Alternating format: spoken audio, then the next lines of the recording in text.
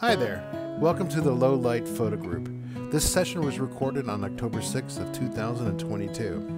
If this is your first visit to the Low Light Photo Group, let me give you a brief intro about what the group does and whatnot and stuff like that. This was started in 2017 by me, Donovan, aka Dono Evans or Photo Dono. Basically, the group explores the genre of low light photography, which is creating images with a small amount of light, which could be astrophotography, light painting, long exposures with neutral density filters, star trails, pretty much you can name it, all that stuff. Basically, the group's intent is to share this knowledge and experience in creating low light images through a presentation like today and through other various workshops throughout the year. The group is mainly run by me, Photo Dono, along with a generous support from Johnson Photo Imaging. Other support comes from members who volunteer their time and donations. I am also the Director of Education at Johnson Photo Imaging.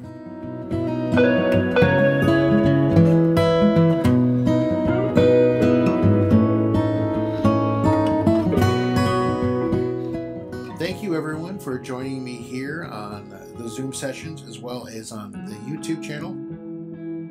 One of the things that I love to do is I love to shoot pictures of the night sky. It's one of my more favorite things to do in the whole entire world. I can't think of anything more pleasing, more exciting to do than something like that.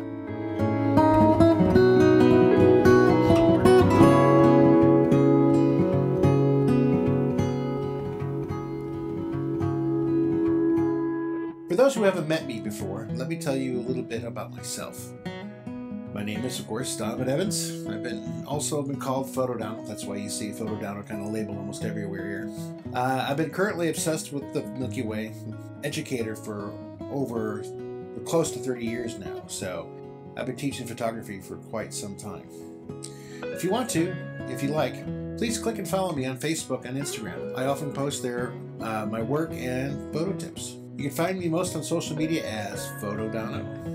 If you can, print sales and also gratuities do help me pay the bills and put food on the table. Remember, I have a family to feed, and I would rather have them eat something other than meat tonight.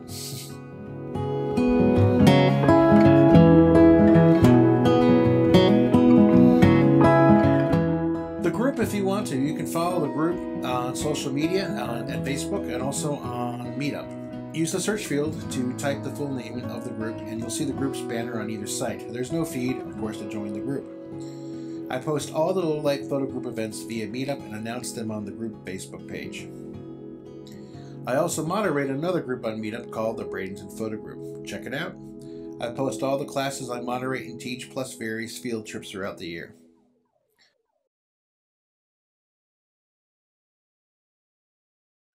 There's one thing I wanted to mention too. I don't know if you guys have heard of this particular photographer, John Lowengar. Have you guys heard of this guy? No, not yet. He's a real interesting guy. I was looking around for quotes because I've been trying to figure out quotes for some of the classes to talk about. And when I ran into this quote, I started looking him up. And some of his work is it's stuff that you'd seen, but you may not have known he was the one that took it. Mm-hmm. He worked at Life magazine, from like it says in there, 61 to, and was the editor from 73 to 81. Wow. And yeah. And so this is one of his iconic photos. You're exactly right. We've seen that before. Yeah, I know. I think everybody has seen this at some point or another, especially if you're in the 60s or fans of the Beatles and whatnot. And that's one of his photos right there.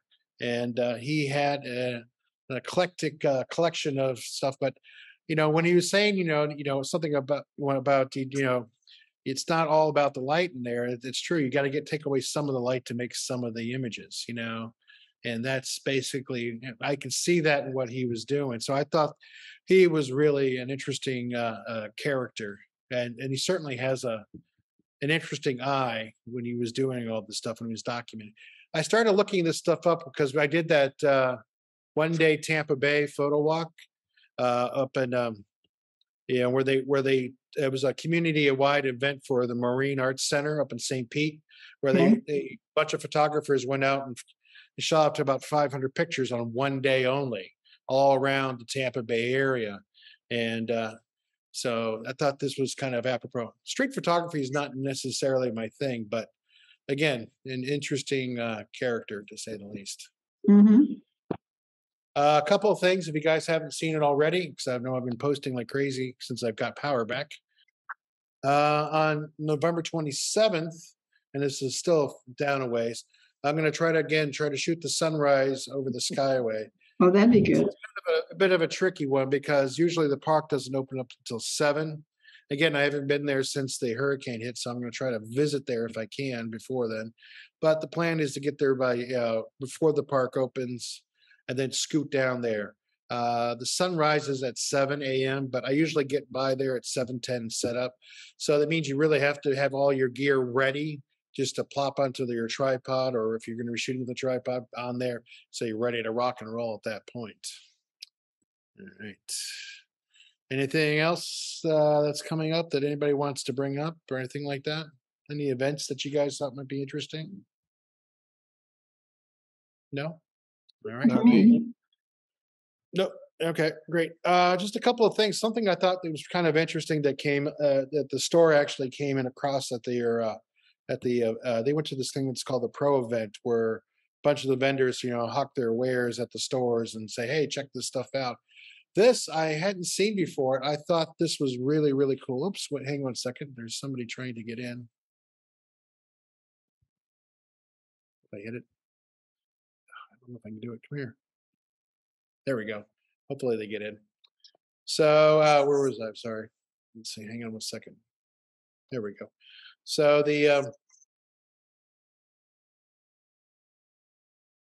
these H and Y, or they're called Revo rings, and what they are is they basically you can get them up to about 82 millimeters.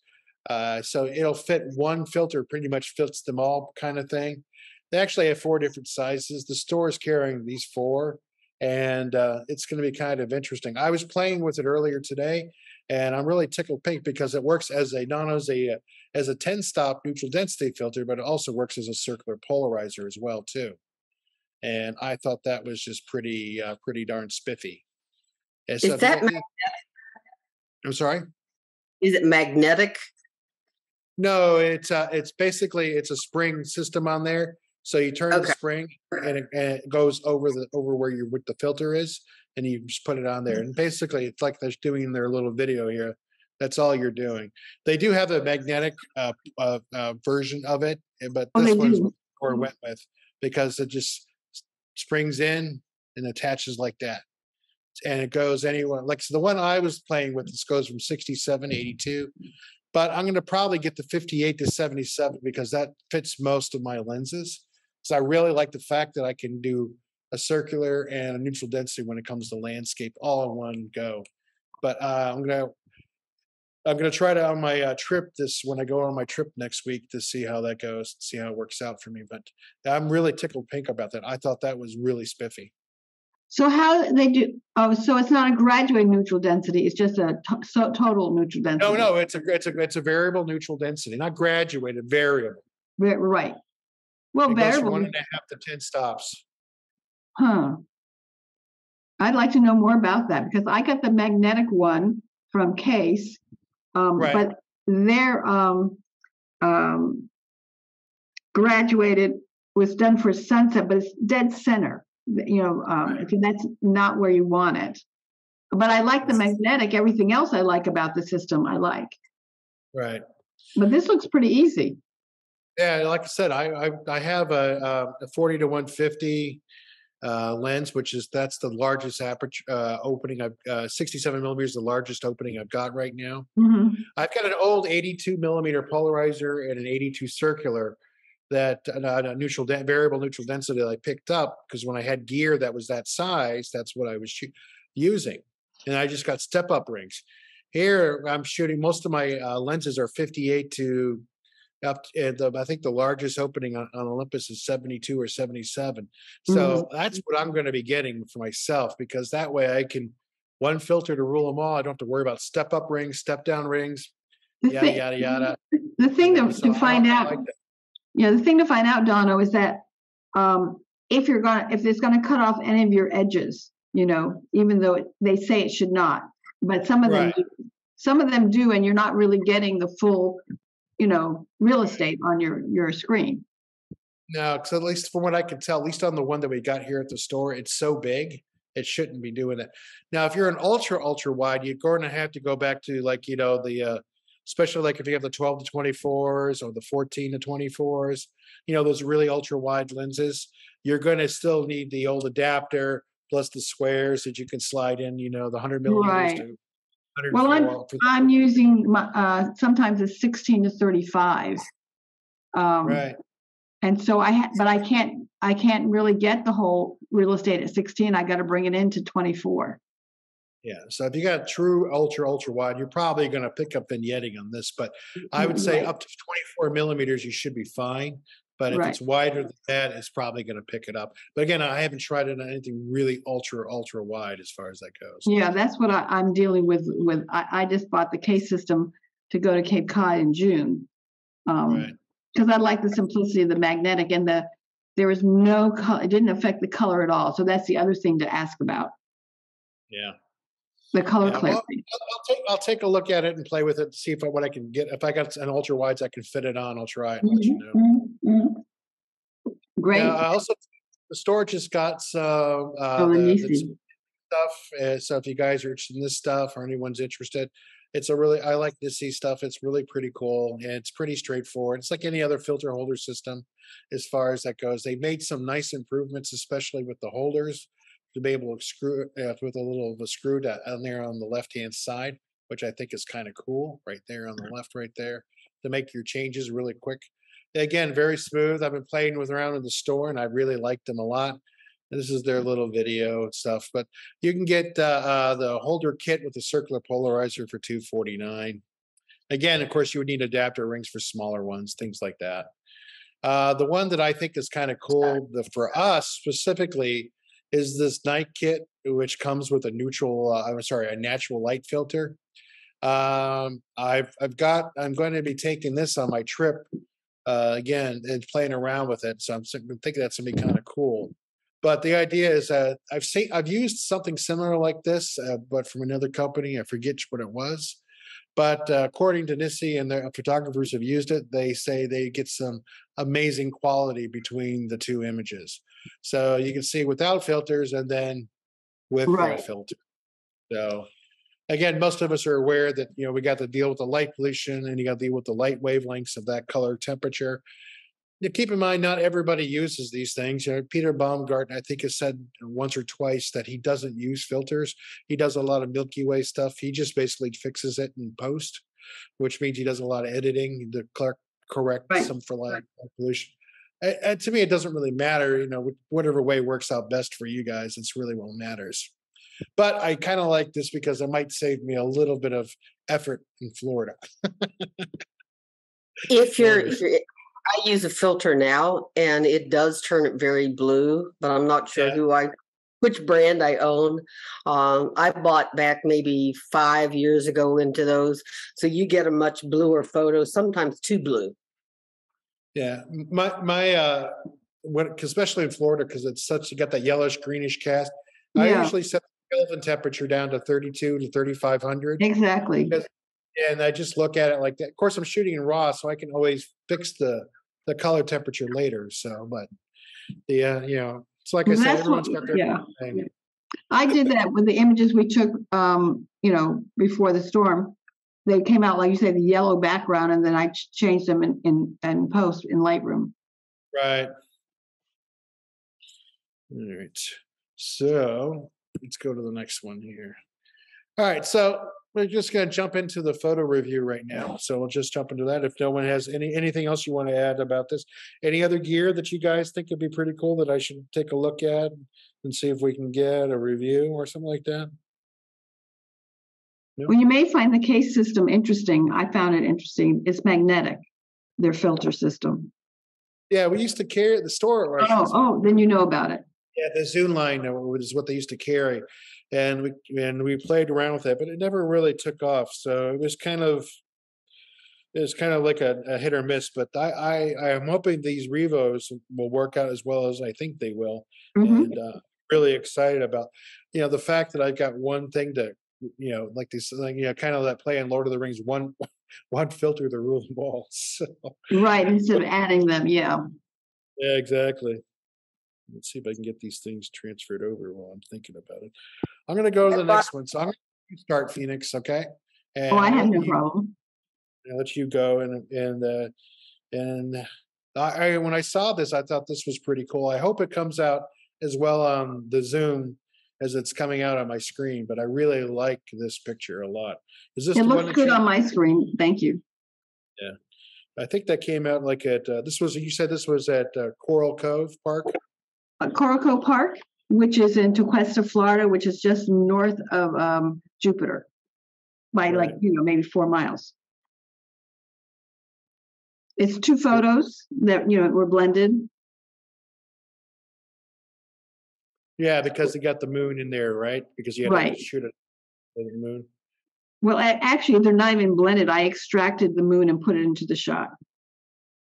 But they were shot with 2 different lenses. Okay, that's right. I think you made it in the notes. You said the moon was shot with a 70-200 at f4. Right. Right. And the other one was shot with a 24-120. Yes. Yeah. And I only wish I had brought my 300 millimeter that night, but I didn't. So, but I think it's proportionally exactly what the moon was. So I think it's good to look real. Right. Well, again, I like the proportions of the image, the blue and the warmth of the moon. I think it works out really, really well. I'm very. At least anybody have any comments about the composition? Yes, I think it came out pretty good. I love the softness of the water right there with all that, the ocean blur on there. That works out really well. I like that a lot. Kind of reminds me of an old, not fantasy, but kind of like not necessary, but almost like an otherworldly type of thing. But I just like the look of it all. It just looks pretty nifty, I thought. Thank you. I appreciate that. Yeah. It was a fun shot. I went up 2 nights in a row because the first night, by the time I got there, it was so dark, I couldn't make my way from the parking lot to the beach, and I didn't want to trip. I don't blame you. Okay, and this one was over at Fort Hill in Cape Cod? This is in Cape Cod. Yeah, I did this in June in Cape Cod. So you can see I used a little bit of light painting in the front, and that's what it was. This was a great place looking the other direction from Fort Hill to get the sunrise, and then this direction to get the Milky Way. And I really wasn't sure the best places to get it without walking, 4 miles back and forth in the night to a lighthouse. So it turned out there was another photography teacher teaching that night, and he had like 3 students. He said this was his #1 place to go in Cape Cod. So I made the right choice, I guess, that night. Did you use any filters or anything like that for this one, or was just no? I don't use any filters when I do the Milky Way. Okay. My on own. the Cape, were you? Yes, I was on the Cape. I was in what's the town? Oh, this is in the same town that I was in. It's just before you went, right after you go after the Elbow, the next town up. Well, you got Orleans and Easton. I was in Easton. This actually is in Easton. So I was staying in Easton. One of my collectors offered me a detached home, in her property, just behind the garage, and it was easy. Sunrise at 5:05, sunsets 8:30, and then this, maybe I went out about 9 o'clock. This was taken on the bay side. Yes. Ocean, yeah. Yeah. So the area, Jeff. Yeah. You go by yes. Now Fort Hill, there's this old sea captain's house that they used to have the whale's jaw there that they removed. Yep. But you go past his home to get to this area. Know exactly where it is. So this is the highest point in that area. Right across the street from that, called Whispering Pines. Okay. And then there's, I think, a forest and away near the parking lot by the other side of it. So that's where I took it, and I just set up and I think it turned out good. The only maybe extra special thing is I used my clarity brush in Lightroom to bring out a little bit more of the Milky Way. Right.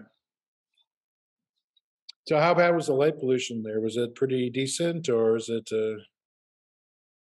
This was pretty dark. If you shut your lights off on your car, it's pitch black other than the lights from the houses on the bayside.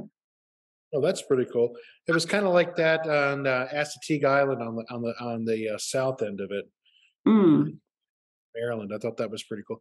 The only yeah. thing that's in Assateague Island was the horses, because it's dark out there and they clump after you, and they clump right behind you. And sometimes Oh, that's scared the yeah. I would like to do that someday to go over there. There's a photographer that does it quite a bit, once a year or once every other year, where he takes a group out there to do that stuff. But of course, you can go out there on your own. There's not famous, but a well-used fishing shack that's on Assateague Island, where a lot of people shoot the Milky Way. I was one of Neat. the. A lot of famous people do that, right? Yeah, exactly. What I mean famous, but a well-used shack, Okay, that's good. So this was from our most recent shoot. Right. So I'd rather you all speak about it, but that's I felt was my dreamiest shot to come out of that photo shoot for me. Yeah, Casperson's Beach. Like I said, there's very few times you can go. You got to be late in the season to go out there, and the fact that because you're dealing with all that light pollution just right behind you. Yeah, you need to do a little, like you did there, a little bit of light painting there in the foreground to help out.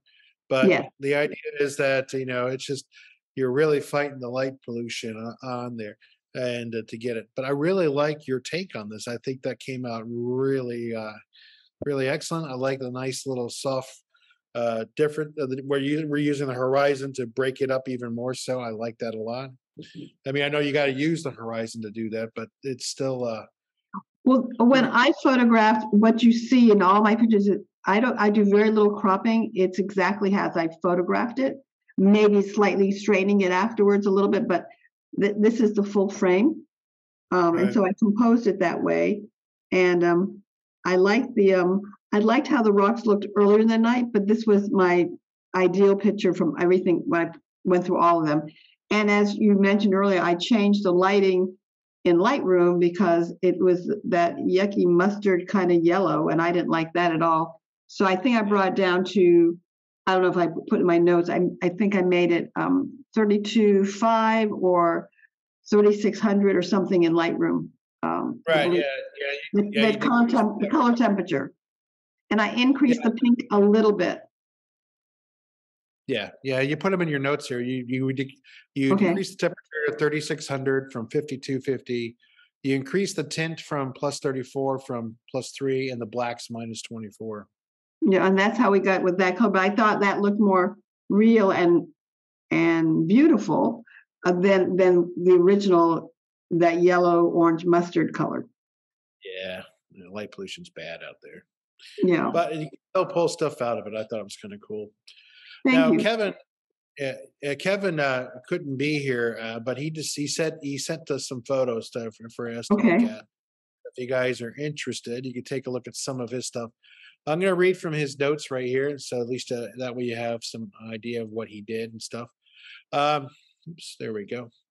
So you can see right here, this was, of course, the Milky Way. He shot this in Brooklyn, Maine with his Nikon D850 with a Nikkor 20mm lens. He shot this at 400 ISO, 3.2 at 30 seconds. But he used what's called lights, darks, and bias, and he tracked the image too on top of all that stuff. Wow. Yeah. So I'm not sure where Brooklyn, Maine is. That's LIN is how he spelled it on here. But if you have anybody not know what lights, darks, and bias are?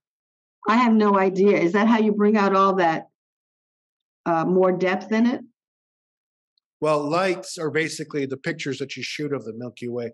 Darks and bias are basically you take pictures of completely dark. You put like a lens cap over there over your picture to get all the darks. And what you're doing, and the bias is basically you take it out there and you get around the same temperature that you're shooting, again, in the darks and stuff, and covering up the lens cap generally. And then you basically shoot that as well. He said he used 30 darks and 30 bias.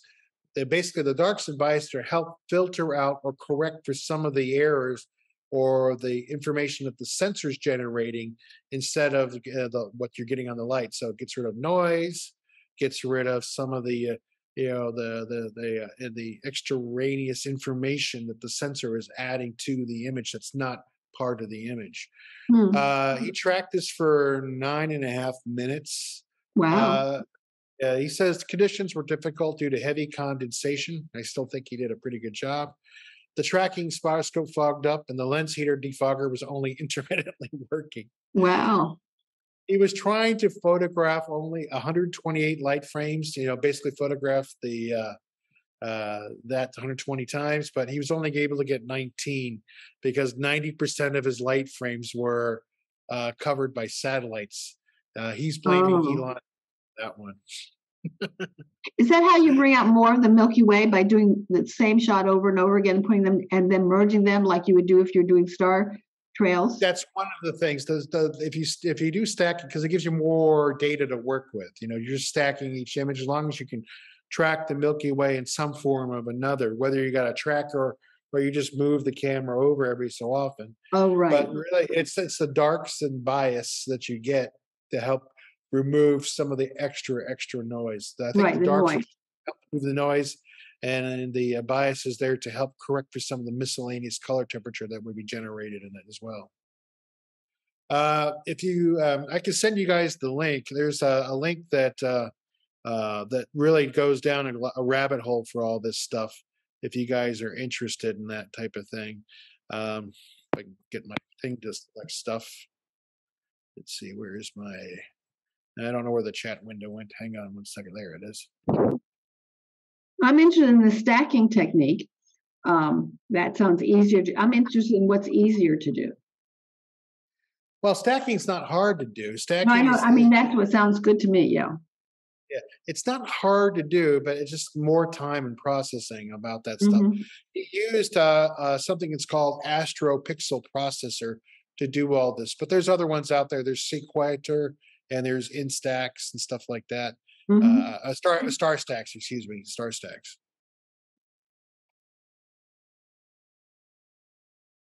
So guys should have gotten the link in the chat thing that I sent that I found about that. This is also in Bridges Point, Maine. Again, Kevin, I think does a pretty awesome job overall in this stuff. I put his specs down here, but again, he shot with a Nikon D850, 8200 2.8. He basically, this is just at the top of the property he was at, and it was greeted with the scenes. You walk down to the water's edge. I'm like, and I'm thinking this is awesome. I go, you bastard, But I think that came out really cool. Again, I like the nice balance between the moon and the water, and of course, the little bit of light that's hitting on some of those boats just gives that a little bit of extra, oomph that I really, really like to see and stuff. Oh, there's another person in the waiting room. Let's see how that goes. All right. And the other one, oops, hang on a second. Sorry, I got my mouse back here. For whatever reason, it's not clicking to the next one. So again, this is another one he did. This was, he didn't say where he shot this. I'm assuming it's up in Maine, but this was just a straight shoot, 20-second exposure. There wasn't a lot of wind blowing, so the trees are fairly sharp, he says. But yeah, that came out, again, I like the nice soft, I wouldn't quite call it spooky, but certainly very Halloween-esque. I like that a lot. Now, if you guys get startled by spiders, you're not going to like the next one. The next one, of course, is his friend the spider. A barn spider that was making her web nightly on the porch outside their kitchen door. She was very cooperative and allowed him to check his lighting. He used an 80DX speed light with a reflector bowl and a grid to help light this. So that way you get this nice blacks in the background right here, which really helps out a lot. You get this really nice blacks right around her. And of course, he's doing with a macro lens. So I'm not sure how close he is, but I'm sure he's trying to fill her up as best as he can and not spook her in that particular thing. But I thought that was a really pretty cool thing. And Greg Adams, who's of course not also be here, he sent one picture as well too. He said this was on Fogo Island in Newfoundland. Oh yeah, that's a great place. Yeah, and this is a challenge. He says the challenge was try to balance the 3 exceptional bright lights with the softer glows from the windows. He says he used lots and lots and lots of Lightroom adjustments. But he says he's sorry he couldn't make it, but he wanted to add some photos to the whole thing. All right, I'm going to get out of here for a second, and I'm going to go. Hopefully, I got all of Nancy's stuff now. And see if I can find those real quick. Let's see. Now downloads. Let's go to date added. I think these are all them. Let's see if I can open them up with preview. All right, I think I got all of them. I might have missed 1 or 2, but I think I got all of them, Nancy. If not, let me know. All right, so let's go to share screen. And let's go to this one. Let's click on share. All right, Nancy, this is really cool. Was this part of your Blue Ridge trip? That's the Blue Ridge trip. This is the back side of the Brenninger cabin. And so the shot that follows this is the front side of it. But it's a very hilly area. That's why I included this one so you can see what it looked like in the day. The middle of August is probably not the best time in the world to go. This is 2 August that I have been up there, one about 3 years ago, and it rains in the middle of August. So I contended with a lot of clouds in the sky to the point that even sunsets were like nil to none. It was fogland. Yeah. So the next shot, if you go to that next shot. Yeah. And this is the nightscape of that particular building. So I used some lights, and basically I sat on the ground when I did this. And the Milky Way is in the upper left, and the clouds were coming in. Another 45 minutes to an hour, and I would have had a vertical Milky Way, but that just didn't happen. Yeah. Yeah, I know. I saw one in there that you got with the Milky Way later on. So this is the one that you got with a little bit more of it in there. Yeah. So this Milky Way is near Linville Falls, and so you can see. I mean, it's moisture in the air, and then you have the light pollution in the lower left. Yeah. And there's another shot that follows this. It's actually the Aqueduct. But I've been contending with a lot of moisture in that area the whole time I was there. I mean, it rained for about 3 days straight. Oh yeah, and for me not to go out in the fog, I wasn't comfortable being on the road. There was that much fog, and that's a major for me to say, don't be on the road. Well, that's pretty cool. You're able to pull that one out of that for that particular shot. I drive in all the crazy weather. Roll down, keep rolling down. Keep coming through the thumbnails. I kind of had them. Keep going. Keep going. Okay. Okay, now this is the Aqueduct. So this is that same area as the last photo. Right. And so this is because I had to blend the 2 photos of the night sky. I had about 3 photos to get the light trails on the bottom, and that was I don't know, maybe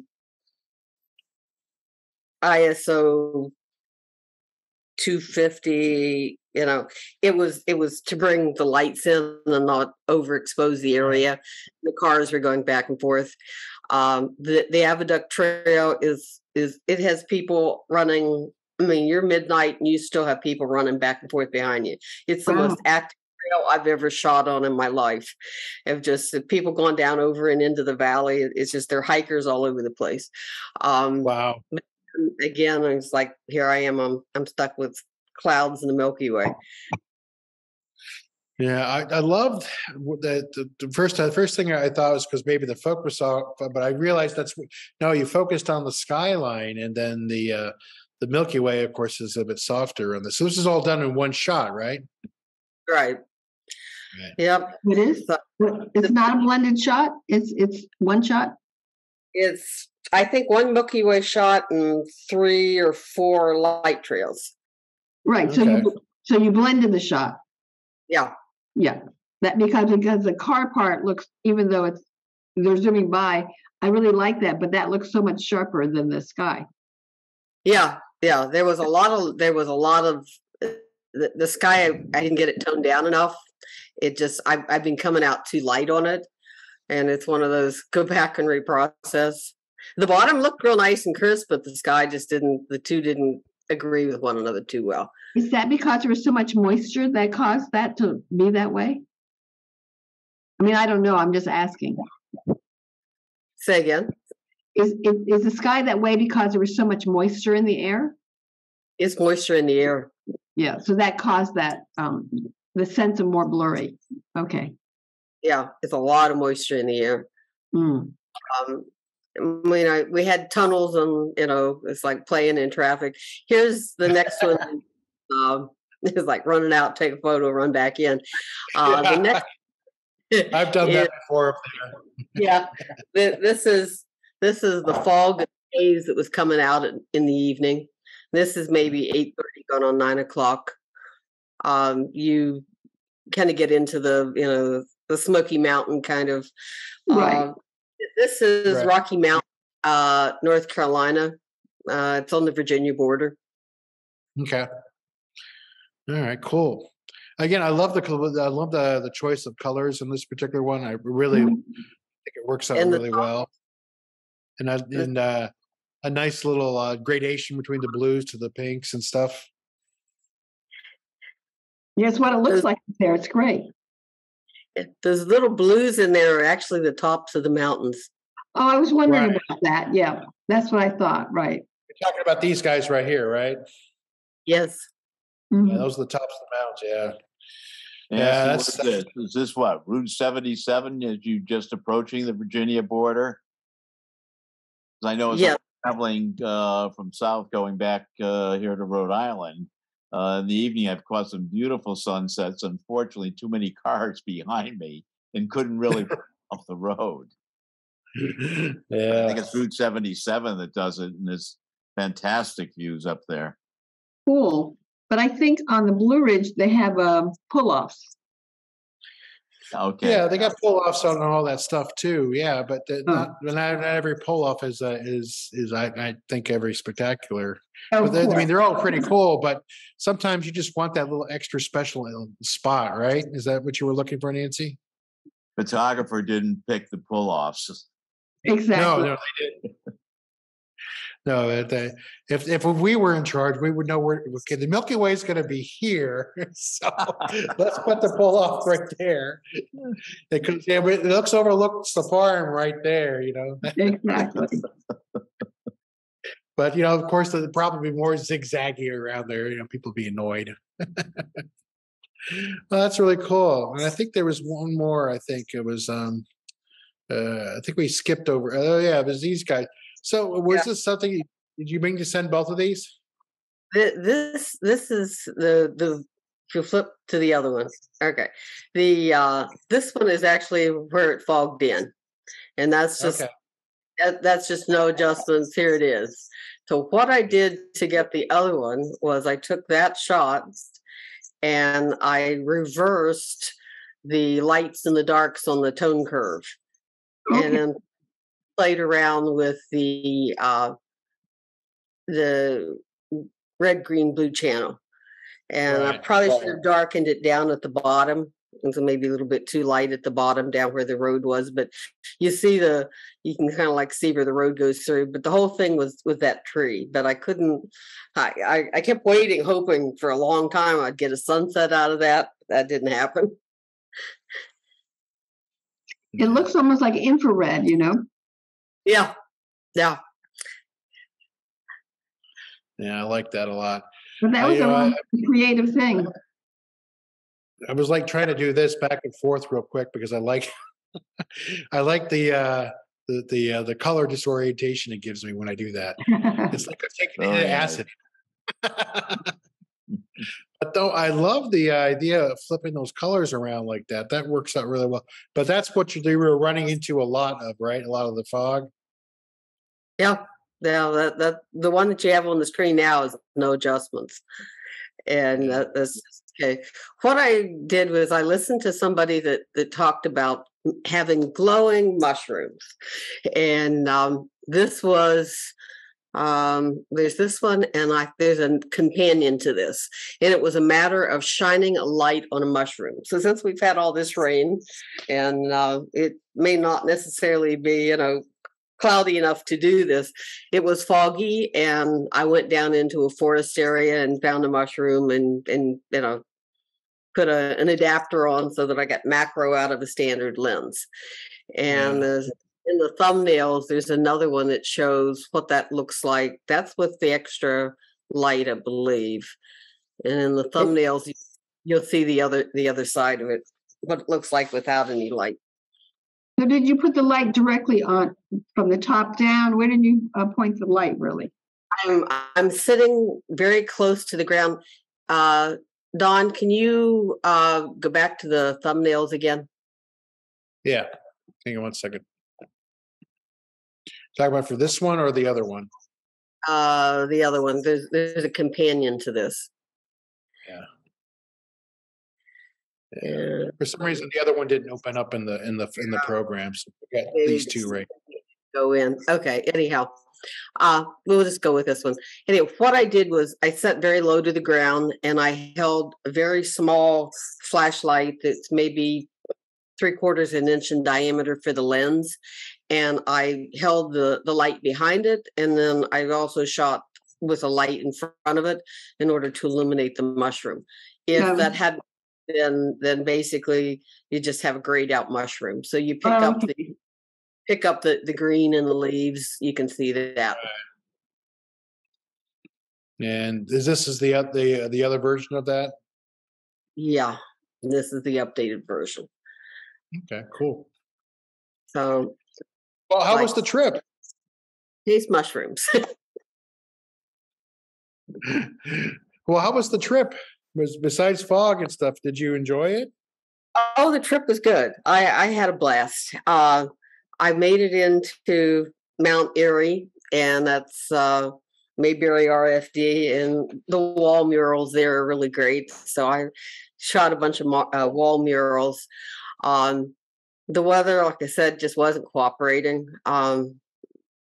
You had to learn to shoot other things, particularly fog. I've got a ton of fog photos.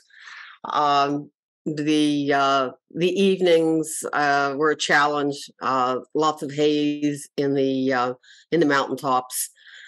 So the sunsets weren't what I call spectacular.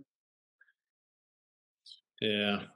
My right now I'm still planning to go out there this next week. It's part of my trip. Is I want to hit the Blue Ridge Parkway. So I'm hoping I haven't had a chance to look at anything else yet, see what's coming out. But it doesn't matter if there's no fall colors and I'm going. I'm just hoping that I get something interesting when I go out there. So I'll have to wait and see how that goes. You may. I was there the third week in October. I had an artist residency in the Smoky Mountains, but I came back through. I had to go through the Blue Ridge back and forth both ways. And third week was almost, depending on your elevation, fall colors were still showing. So was it higher up? They were. I don't really remember which way. Is it higher up? They lasted longer, and then lower down they did not last as long, or the other way around. But anyhow, they were still there the third week in October. So I think you have a good chance of getting them. Oh, cool. Well, like I said, the plan's to go up. My aunt's got a cabin up in Tennessee, so we're going to go up to the Smoky Mountain Park and head over to that, and then head down to the north, the south entrance for the Blue Ridge Parkway down there. That's North Carolina, if I remember right. And then we'll just go all the way up to Virginia on that one. And what I'm hoping is we'll have time is to take a side trip through Shenandoah as well too. Oh, I remember that being beautiful. Yeah. Yeah. So I'm looking forward to it. Marbury Mill, my favorite place there. Yeah. Are you going to be able? Did you time it for the Milky Way? Well, I'm going to try to get some Milky Way shots. The friend I'm going with, he's not as interested in it. He likes going to historical places like battlefields and things like that. So it's kind of like since it's his car, Oh, so I'm hoping that I could, knock him over the head and just take his car for a couple of hours and bring it back. yeah. I was able to get it one good night. I mean, you can't control the weather, but one night I was able to get it. But it was really cold, really high up there. It's like 1,700 feet, I think, or something. It was really cold. Yeah. It gets really cold up there. I wasn't prepared for the cold and the wind.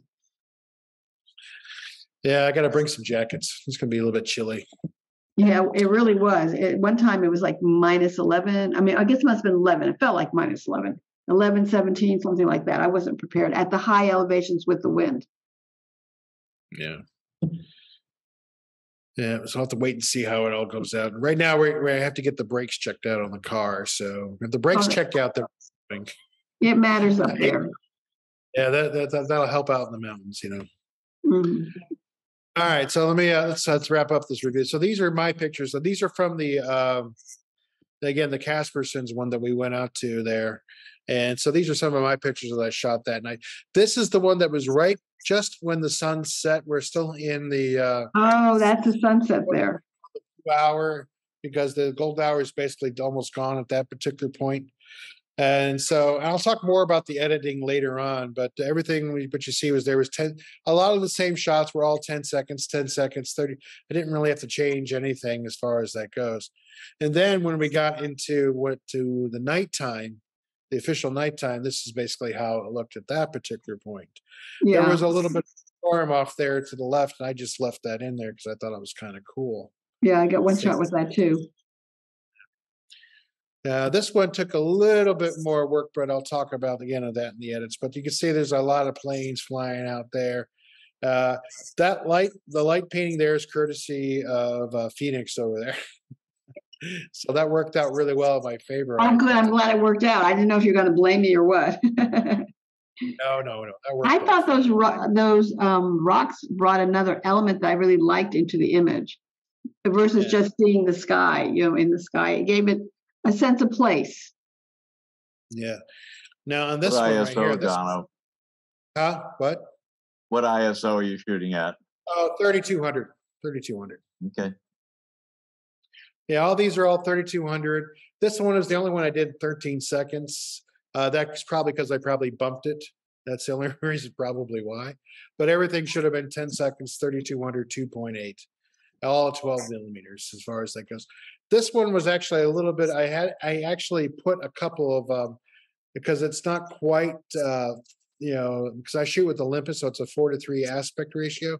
This is a little bit off because I added a little bit more to the top. I try to do some panoramic stacking, but I flubbed up the panoramic a bit. But I'll talk more. That's what you were trying to do. Okay. Yeah, exactly. So this one right here was a little bit of a composite one right here. So I did some star trails, and then I took another one where you could see the did almost the same amount of time, 10 seconds again for this one. Now the star trails were all about 60 frames of star trails that it all combined together in the camera for me and created the star trails there. And then I had the Milky Way there. Then what I did was, again, in editing, I superimposed or made a composite of that. That one white line through there was a plane that was flying through the image.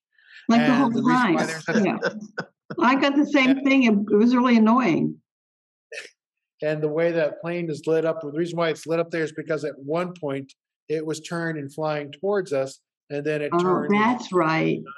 That's what happened. Yeah, exactly. But this one had some. I was working on it because I really wanted to see what it would look like combining the two of them on there. So I thought it worked out really well, at least for me. I kind of like it. I like the nice softness of the entire thing. And Well, thank you really, for yeah, that's good, Don. I didn't know what to do with mine, but I like the idea of what you did about blending the two different pictures. so let me show you some of the edits that I did, and maybe this will help you out. If not, this will hopefully help out some of the YouTubers out there that might watch it, some of the people that couldn't make it to the thing. So this was basically what I call simple edit on this particular one. This one was really not that hard to edit. At least, basically, what I did was I threw it into Lightroom, and it's usually where I start with most of my stuff. And then I just did a few simple edits on the whole thing. Nothing too fancy. I just basically did some exposure. I hit the auto button first, and then I just manipulated the sliders just a little bit more just to get this. That was pretty much I was done, and I was like, that looks good enough right there. And I'll stop right there, and I wasn't going to do anything else to it. And it came out pretty good. But again, some quick little edits. The edits that I'm doing in this particular one is really just to basically help out with the contrast a little bit, to bring out the shadows a little bit more. You see, I tweaked up the exposure, but I did bring down the whites and the highlights, mainly because I didn't want to blow this out too much right there. The histogram, when it was all said and done, you could see it went from almost to the left, a little bit more balanced out right there. Hardly any white still in there, so that's fine. But the blacks are a little bit more down. You get this one line right there. So it worked out well. But I didn't do anything with curves or anything else. This is like just one shot, couple of quick little edits, nothing too fancy as far as that goes. And then what I did within this particular one, just a few extra edits on this one. This is the one that I shot around the. So this is the picture what I shot just right as the sun set into the where we're getting into the twilight / blue hour moment. So there is what it looked like beforehand. And then what I did was when I threw it into Lightroom and stuff like that, I just did a little more.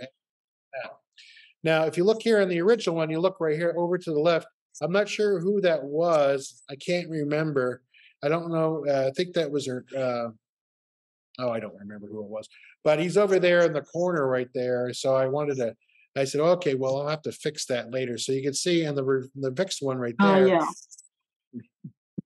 So again, what I did was I started off in Lightroom, and I did a couple of, again, some edits right up in here in this corner right there.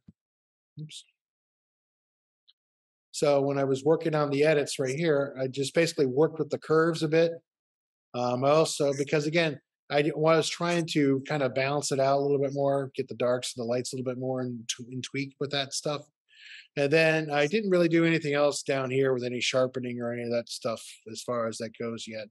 I just went up there and just played around with it and to get a little bit good shot with that. Then after that, I just threw this into Photoshop after that. When I threw it in the Photoshop, what I usually do is I make smart objects. Thank you. But what I did here first at the very beginning, of course, got rid of my errant companion right there, so he's gone. I love content aware. That's been such a useful tool for me, especially in the store. And then I basically wanted to get rid of that one spot. I think that's a buoy that's out there that lights up every so often, is what it is. So that's always out there in Casperson's. So once I did that, I basically made my smart object. I did do the raw filter back in the raw, and I did a little bit more tweaking as far as that goes. And then in the smart filter, I don't think I did anything else. Did I do a gradient?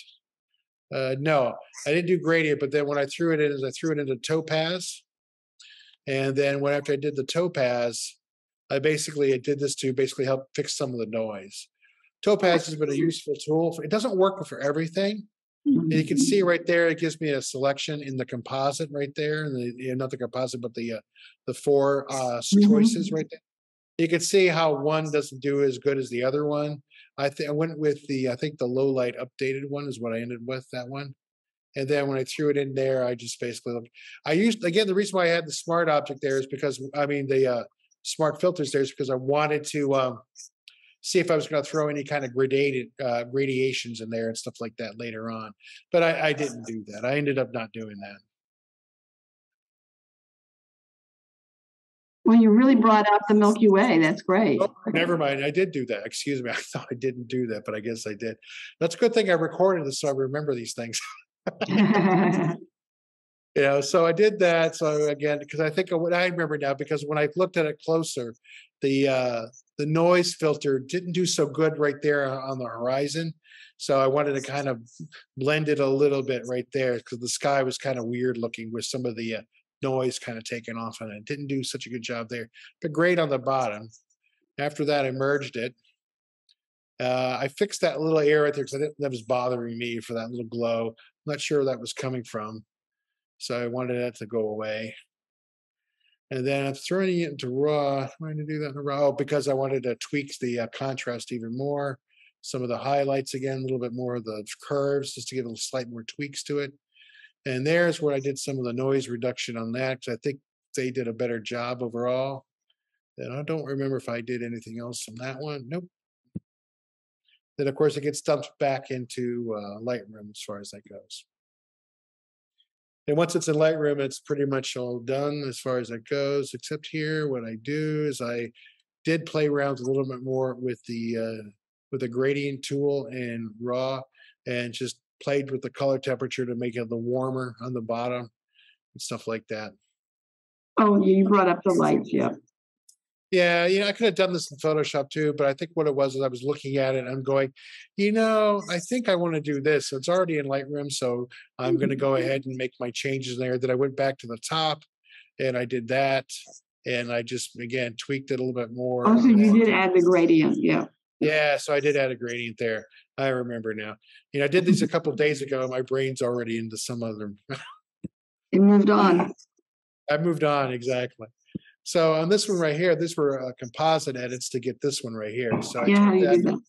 This was this picture, and there's lots of the light going on around here. And of course, somebody's flashlight was going off over there. And then on the next one that I used for the ground, you can see somebody had their red flashlight on there. So this one required a little bit more work just to get to this, to this, to that, So you can see that took a little bit more pokery on that stuff. Wow. And what I usually do is I throw this into, I did a little bit of correction on the Milky Way portion of it, just to make it a little bit lighter on that one. But I didn't do the other one.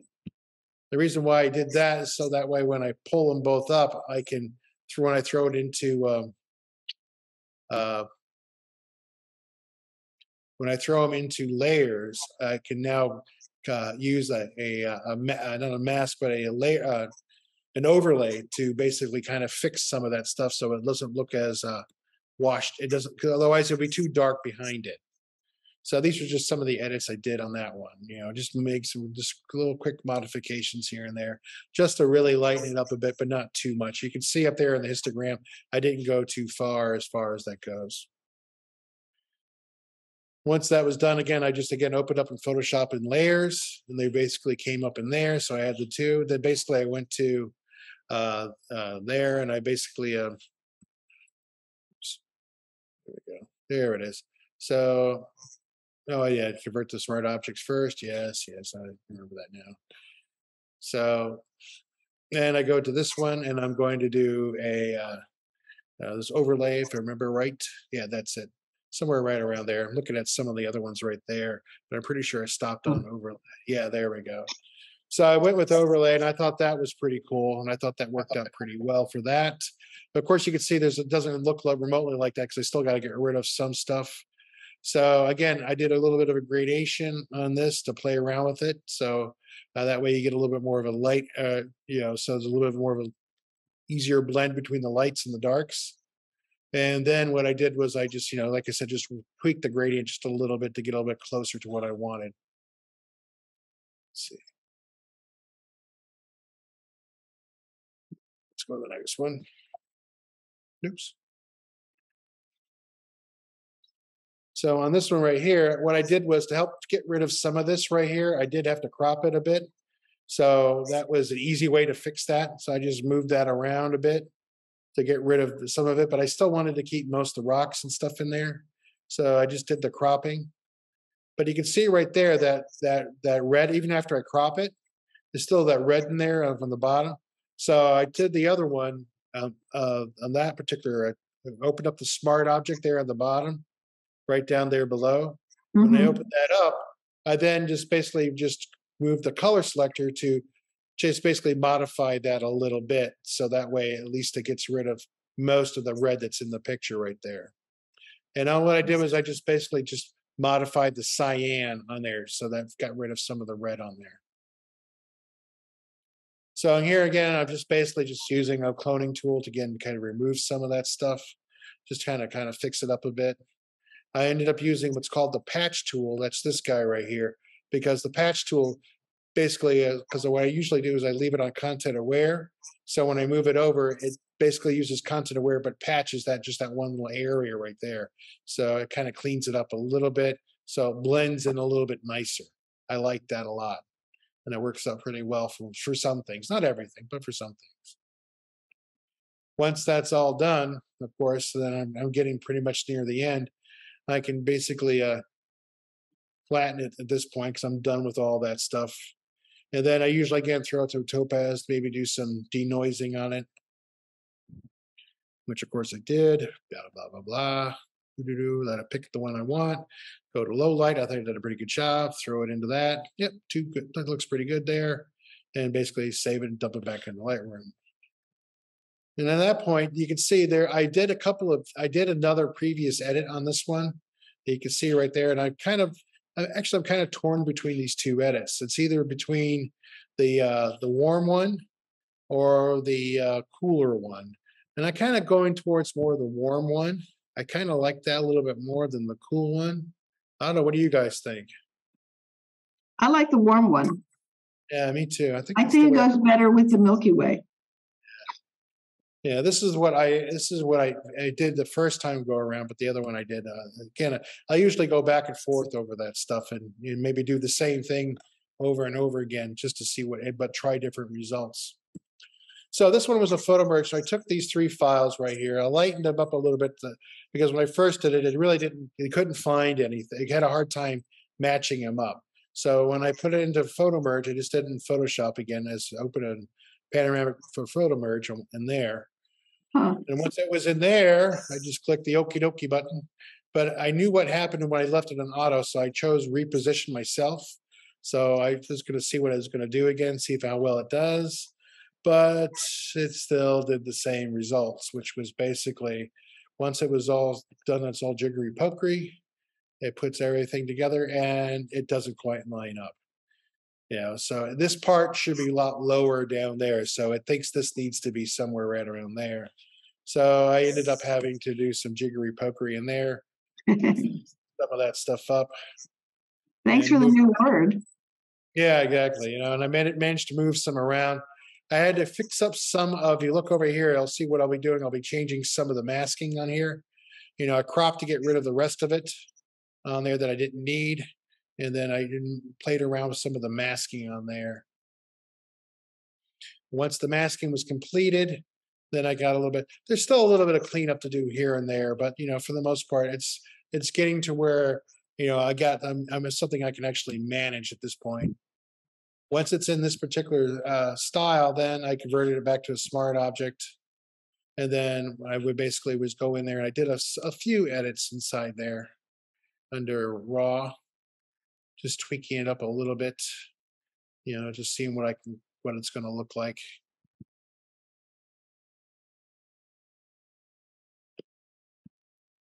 Let's see this one. Yeah. So back in raw here. So once it's in there, then I just tweaked it again. And I think, I did a gradation on this one. And let's see, a little more work with the blacks. Yeah, that's what I was doing. Blacks. I did play with the saturation a little bit on one of them, I think, right there. Once that was all done on that, then I went to, let's see, where did I go to? Forget. Blur? No. Oh, yeah, Topaz again. Denoise again. Played around with that and picked one that I thought worked out really well. Again, I went with clear. I think that looked pretty good. Once that was all done processing, Mm. So that's pretty much what it was done was with all the processing there. Then you can see right there. This actually, I lost the one that was before this one. This one had a lot more noise as far as still in there, because when for some reason somewhere along the line all these little dots were all yellow, and so I had to go in there and actually do what's called a dust scratch filter on the whole thing, and that fixed it all up as far as that goes when I just zoomed up on it. And that's of course at 200% right down there. So that cleaned that up a little bit as far as that goes. I did a little bit of sharpening on that. And after that one, I was pretty much, I think, done after I get rid of the red. Again, using selective color to help remove the red elements in there as well. And I think that was pretty much it as far as that one goes. So you can see that one took a little bit of work. This was my very first one that I did on that. You can see there's a lot more noise and the patterns and stuff like that now is clean as I was hoping for. So when I went to the other one, we jumped to the other one, it's a lot nicer, cleaner, and sharper as far as that goes. If the one over here, this one was like the very, very first attempt, and I knackered that one up pretty badly. So I started back on the other one, and finally did the third one right there, which is the one I like, I think, the best out of that bunch. I love how the light now works with the rocks and stuff like that too, and I thought that came out pretty cool. At least I like it a lot. I still got the planes in there, but I like leaving the planes in there. There's another satellite / plane that's going through there. You can see there's a little bit stuff. If I wanted to fix it, I could, but no one really notices that stuff overall. So it works out really well for me. Yeah, stuff like that. So that's pretty much about it as far as those edits. Anybody have questions or any comments about what I did on the edits that I should have done or could have done better? I think I'd have to review it a few more times. That's great. Oh, cool. Let me get out of this. Stop sharing. I did. Yay. Look, there's me again. Hello, me. Let's see where we're going on here. So nobody has anything else to add to tonight's thing at all for anything else that's going on? I'm going to redo some of my pictures based on what you just shared on the editing about the photo merging. Yeah. The star trails and then the rocks. See if I can put that together with the Milky Way behind. Yeah. Well, like I said, the Olympus system uses what's called a live composite. But basically what it is, it's like in Lightroom, not Lightroom, Photoshop, you put a bunch of files stacked together. Layered, and then where I chose overlay, you just choose lighten for all those things. And that's just doing it all in camera. What's really nice is you get to see that happen in the camera as it's happening, and you can choose which one to do as far as that goes. But yeah, it's a lot of fun. I like doing that. And sometimes I like to combine all that stuff up. It looks pretty cool when it's all said and done. Any other questions about anything else tonight? No? All right. I like it.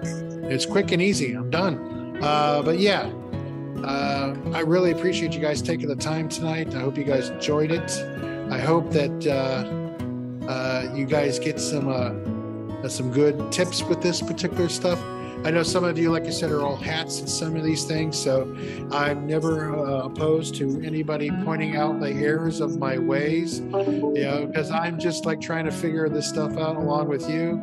I get the help of working with 2 graphic designers with me here at the store, so if I'm ever in a quandary, I can always go poke them and say, hey, what do you think I should do with this particular one right there? So yeah, so it's pretty much one of those things, Thank you, everybody. Thank you again, Catherine and Angela. I hope you guys enjoyed it. Let's see, Nancy. Yes, thank you again, Nancy. Again, thanks, Phoenix. I appreciate it. Other than that, if there's nothing else, I'm going to go ahead and shut her down and let everybody get back to what they were doing. And yeah, if I see you out there at some of the meetup events, that'd be awesome. If not, I hope you guys get a chance to take advantage of especially the lunar eclipse that's coming up and some spectacular sunsets. And hopefully I'll have some great Milky Way or night sky photos to share with you. Oh yeah, from Tennessee. All right, guys. Have a great trip. Thank you. Thank you, Donna. Thank you so much. Thank you. Bye. Thanks, everybody. Good night.